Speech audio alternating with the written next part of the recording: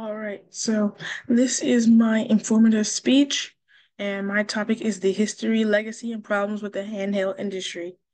Um, just for an introduction, I grew up having a video game. I'm pretty sure we all grew up having a video game or a sibling, cousin, someone who had video games growing up. Uh, I always had handhelds as a gamer, but within this speech, I will tell you why the legacy of video games is dying, what we can do to help that, what companies should change, and how we can start to bring Generation Alpha back into it. So, first things first, let's get into some history, revolutionary, okay?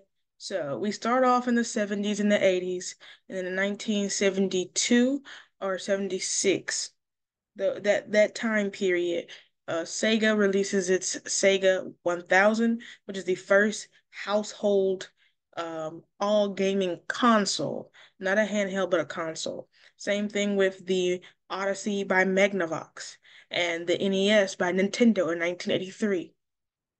Moving on, we have the first handhelds ever made. Surprisingly, they were made by Mattel. Yes, that is the company that makes Barbie. But before that, they made electronics. So we have the auto race, the world champion football, and classical football for Americans, of course. We all know that much, right? We can see, we have to have our football.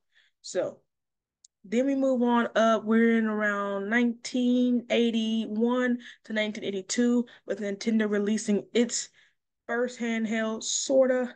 It is the Game Watch. So the Game Watch was a series of other little games that compound onto each other. So this was Game and Watch, the actual game, and then the next one is Super Mario, and then the other one was Legend of Zelda to introduce children to gaming. But let's get into the present now. So that was the history, but let's get into where the legacy truly starts for handhelds. So where we're at right now is the Nintendo DS. The year 2000 is around us and everything is going great. Britney Spears, a lot of pop culture. Yes. Going into that a little bit more. It was around 2004 when it picked up in America.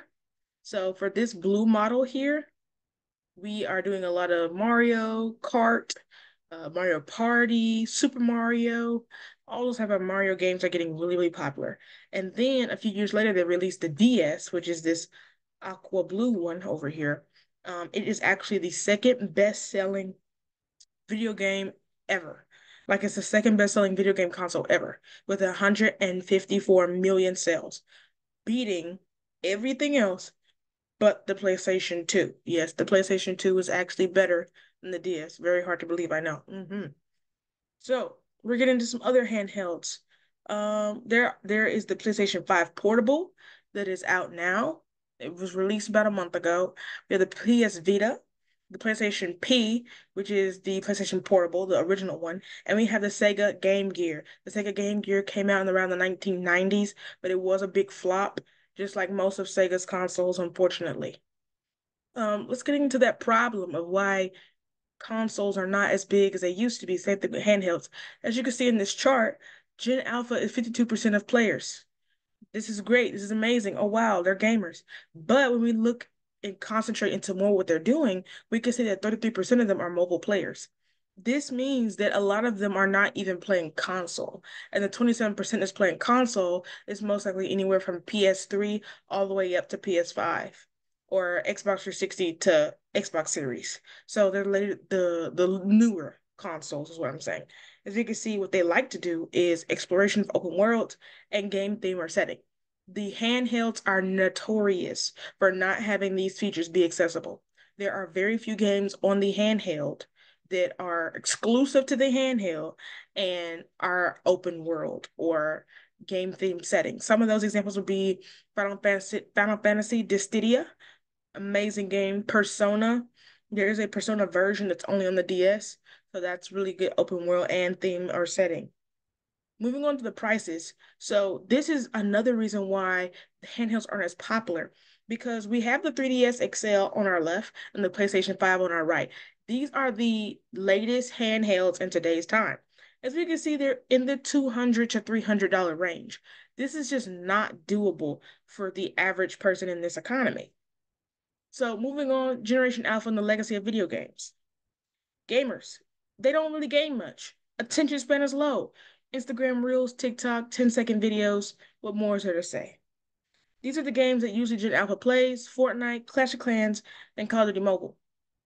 Not much is going on in these games. It's very battle royale, very shoot, die, move on. The solution, audience adapting. The biggest problem here is that they do not adapt to their audience. There is no adaptating at all for Nintendo because they're releasing things like the Nintendo Switch, but the Nintendo Switch is clearly for teenagers to adults. It's not for children. There are not a lot of children games. This is their audience. This is Generation Alpha. On the left, we have some fourth graders, and on the right, we have some 12-year-olds. These are clearly their audience because that is a Gen Alpha. Gen Alpha is from 2010 to now. And this is the audience they're trying to appeal to. But it's very hard to do that when you're not picking up on their generational signals that they put out.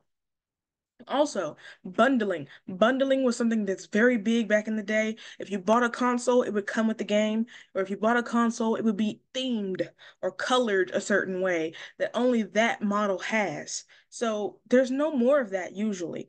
Now, the Nintendo Switch does have a Mario edition, but it's skyrocketing and it's different prices. But back in the day, these would be the exact same price. They wouldn't be any different, or they'd just be that price and then the game added on to that price. So I think that's something that they should definitely do in the future. Also, Sega. In the end, Sega's amazing. But this is the biggest downfall of companies in general, is that they get money hungry. And this is what happened to Sega. After flop, it was very difficult for them to grasp back into console making. So unfortunately, they downgraded to being a video game developing company. And so now they just make video games. But are they the best video game makers? Yes. But they don't make any good consoles because they flopped back and forth. No one bought them, no one liked them. So that is my presentation on the history of video games and handhelds and the legacy and how we can fix that. I hope you enjoyed that. In the conclusion, I hope you enjoy my knowledge and I hope you enjoy this new information. I hope you learned something. And I also hope that you can cherish your technology now because it will change, it will be gone, and it will not be passed on to the next generation. Thank you.